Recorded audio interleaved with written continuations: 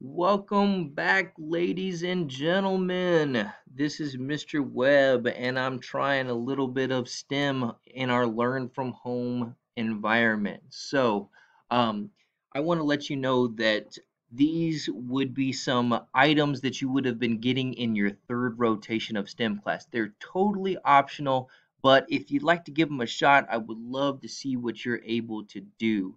So I'm going to go ahead and skip ahead here through these expectations because you already know them, you've already seen them, and we're in the learn from home environment, so they don't apply to you as much right now. So getting through these, I'm going to kind of get you a little bit of a preview. So your sixth grade preview, what we're going to be accomplishing this rotation. You're going to be doing something called an intro to Tinkercad. I know that's a funny name.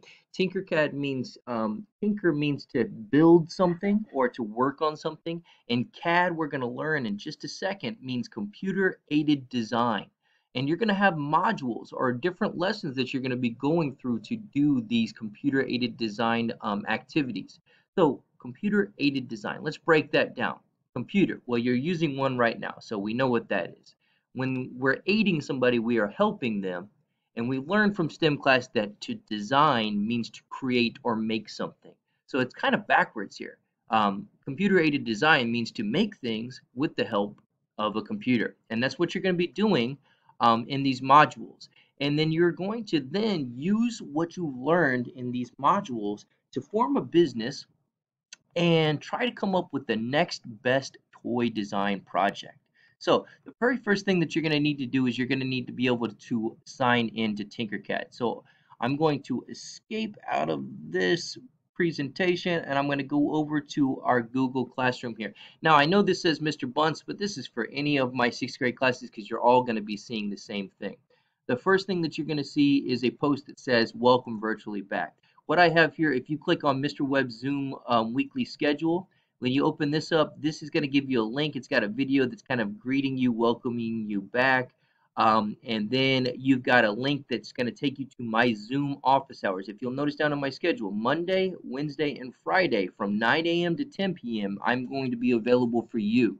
This is for you to pop in to talk about the Tinkercad portfolio. This could be talking about math or science or language arts or just popping in to see what's going on. As you scroll down a little bit farther, I've got some information about what STEM is going to look like, and then I've got the links that you could use to do your learn from home activities for your other classes as well. Here's the video. If you didn't click to open this, you got the video link here as well. So to go back to our stream, I want you to go to the second post, which says Stephen Webb posted a new assignment, Tinkercad Practice Portfolio. As you click on this practice portfolio, it's going to show up a little bit different for you. You're going to go over to, you're going to see something that looks a little bit more like this. So I've got some instructions for you here. It says if you're wanting to do some STEM, these are the items that you're going to need to complete your portfolio. The very first thing that you're going to need to do, it says please watch the Tinkercad practice intro video. That's going to show up here as well. It's not here right now. I'm recording it right now with you. So you'll see that after this video is done recording. So I'd like you to click on the link that says Tinkercad. So that's going to open you up to a screen that looks something like this. In the upper right hand corner, you're going to go to the white button that says Join Now. As you click Join Now, you're going to go all the way down to the one that says Create Personal Account. And then you're going to click Sign In with Google because your school email is owned by Google. So it just works really easy if you click sign in with Google.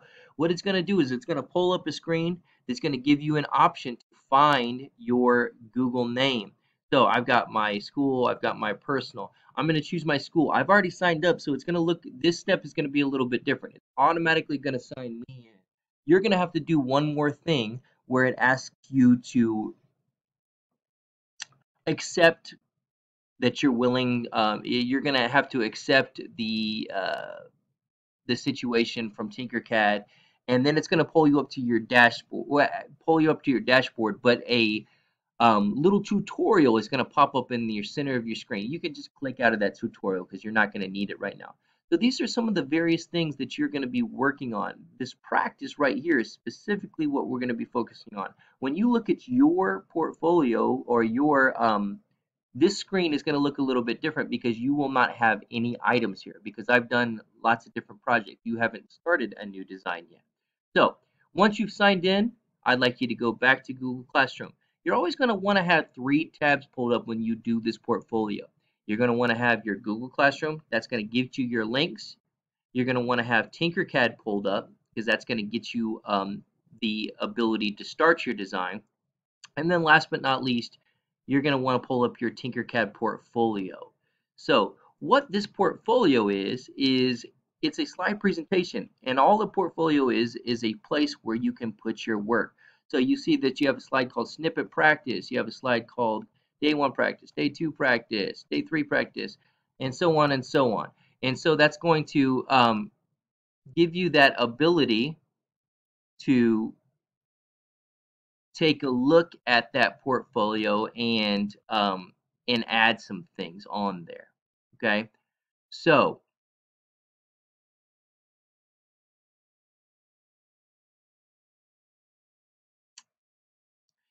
sorry about that. I just got a little sidetracked. Now, first thing I'd like you to do is I'd like you to click and you're gonna delete your name. You're gonna delete your name there and you're gonna type your name in. And then what you are going to do is I'd like you to go back to your dashboard. I'd like you to click the your Tinkercad dashboard. I'd like you to click the blue button that says create new design. As you do that, it's going to open up a new screen for you. And you're going to see a workspace in front of you. This work plane is where you're going to be doing all of your assignments. Up at the top, you see it's got some weird name, the top left corner. You can click in there, you can delete it, and just type in Tinkercad Portfolio. As you type in Tinkercad Portfolio, that'll change your title. And then what I want you to do is I want you to pull in 2 boxes. And I just want you to leave those 2 boxes on your work plane. Now, some things that I'd like to kind of show you what you can do. If you look over here on this cube, if you click around on this cube, it kind of takes you around and spins you to different places. If you click this home button, it will take you back to your original view. If you look at your boxes, these are kind of like manipulating a picture in Google Slides or Google Docs. If you pull this, it makes it bigger. If you pull this box, it can make it taller. Now, if I don't like what I've done, I click undo, undo, and take it back. Now, this little ice cream cone at the top of this box, if I click here, I've got this little ice cream cone. It's a black arrow. When I hover over it, it turns red. If I click that, I can pull up or down on my workspace. And so that's how we lift up a shape. Last thing, if I click on the shape, I've also got the shapes attributes menu over here. These are all the things that you're going to need before you go to your final thing. So I'm going to go back to my stream, and with these 3 tabs, your Google Classroom, your Tinkercad, and your Tinkercad portfolio pulled up, you are all ready to now scroll down and go down to Tinkercad Practice Portfolio Module 1. As you go in there, you're going to check out the snippet practice video first. That's going to give you the what you'll need to put into the snippet practice slide. And then you'll watch the Tinkercad Day 1 practice video. I would watch it, pause it, do a little bit. So watch a little bit, pause it, do a little bit. Watch a little bit, pause it, do a little bit. It will actually be very helpful if you also put on the closed caption words for yourself. And the day 1 practice is going to go on the slide that says day 1 practice. So if you need any help, like I said, Monday, Wednesday, and Friday. So tomorrow morning at 9 a.m., I will be waiting for some students to pop in so I can give a little bit of help if needed. Okay. So please remember when you pop in, I will have everybody muted. And then as we have questions, we can unmute and we can talk about what we need. I look forward to seeing what you guys are going to be working on and what you're going to be making throughout this time. Talk to you guys later.